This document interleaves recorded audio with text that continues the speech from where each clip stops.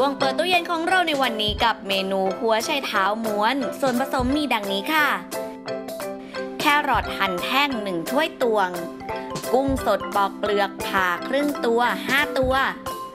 เนื้อหมูหั่นเส้น1/2 ถ้วยตวง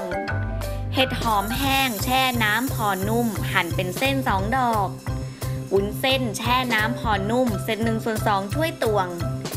น้ำเปล่าหัวไชเท้าปอกเปลือกสไลด์เป็นแผ่นยาว1หัวผักชีวิธีการทำสไลด์หัวไชเท้าเป็นแผ่นยาวๆต้มน้ำเปล่าพอเดือดใส่หัวไชเท้าลงลวกพอสลดเล็กน้อยนำขึ้นแช่น้ำเย็นวางหัวไชเท้าบนภาชนะเรียบ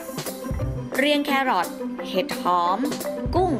เนื้อหมูและวุ้นเส้นค่อยๆม้วนให้แน่นเรียงใส่จานราดด้วยน้ำราดหรือน้ำจิ้มสุกี้นำขึ้นนึ่งในลังถึงน้ำเดือดประมาณ20นาทีหรือจนหัวไชเท้าสุกจากนั้นก็ตกแต่งด้วยผักชีพร้อมเสิร์ฟแล้วล่ะค่ะ